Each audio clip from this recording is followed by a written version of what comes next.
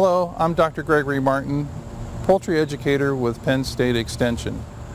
Avian flu, or avian influenza, is a serious disease that affects both wild birds as well as domestic birds. Even though we haven't seen it here in Pennsylvania, in the Midwest this disease has ravaged the poultry industry to serious losses.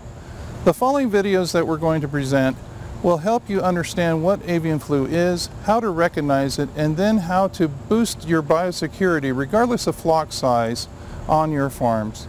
Penn State Extension thinks that this is a vital piece of information for you and that it will help you defend your flocks against this terrible disease.